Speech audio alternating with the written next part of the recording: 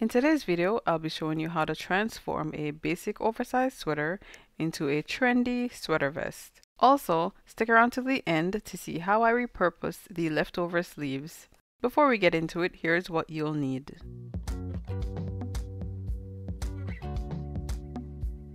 First, we need to remove the sleeves and open the side seams.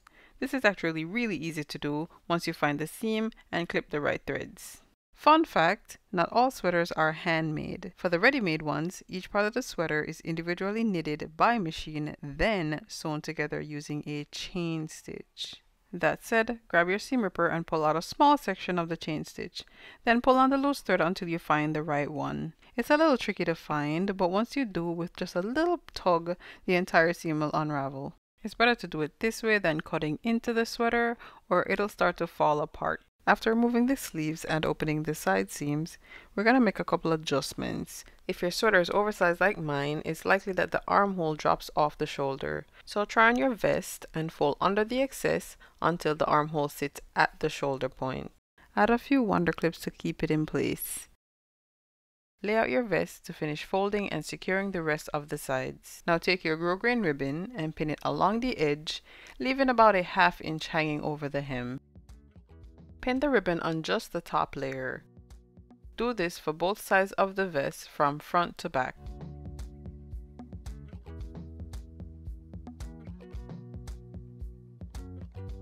Don't cut the ribbon from the roll just yet. You may need a little extra when sewing because the knit is so stretchy. After pinning, unfold the sides and make any necessary adjustments. Now we're going to sew along the inner edge of the grosgrain ribbon. If you want to add ties at the sides of your vest, this is when you do that. Add one at the front and back under the inner side of the grosgrain ribbon at the waist. When sewing, hold the fabric firmly and guide it through as you go to prevent the knit from stretching out.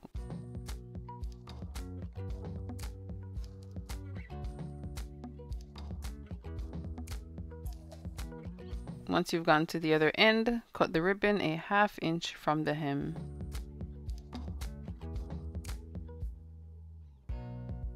Next, lift the ribbon and cut away the excess, leaving roughly a ¼ inch allowance.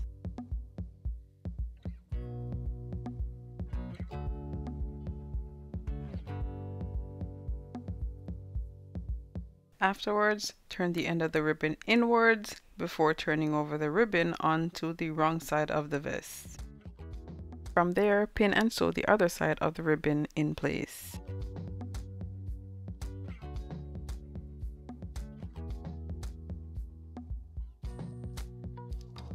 When sewing, start from the outer edge to secure the end of the ribbon as shown before finishing the other side.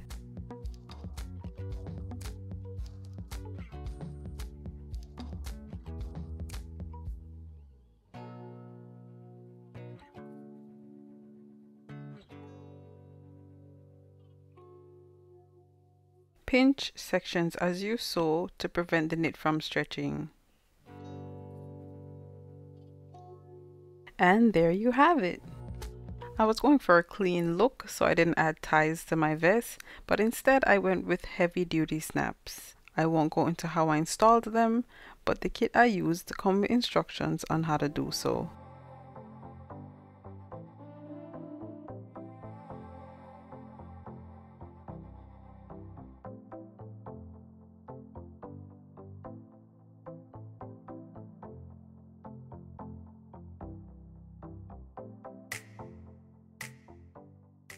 Initially, I thought of doing a matching sweater vest for my daughter, but I really wanted to use up much of the sleeves. After playing around with ideas, I settled on doing an overall instead. To execute the design, I first pinned the sleeves together with wonder clips, then fold them in half to locate the center front. From the top down, I measured and marked 16 inches for the crotch, then drew an arch freehand for the inseam. As for the leg openings, I measured and marked 7 inches across the bottom, then connected it to the top for the side seams.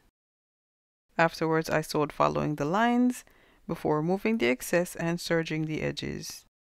To make the straps, I used strips of the sweater and a cotton fabric. Using a tightly woven fabric helped to stabilize the knit and reduce bulk. It was also helpful when sewing the buttonholes. Lastly, I sewed the straps to the back of the overall, attached the buttons, and that was it.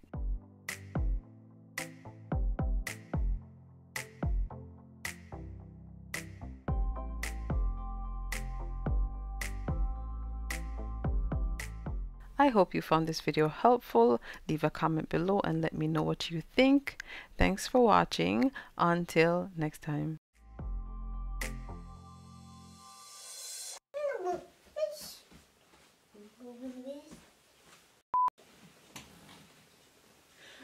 Yeah, do that.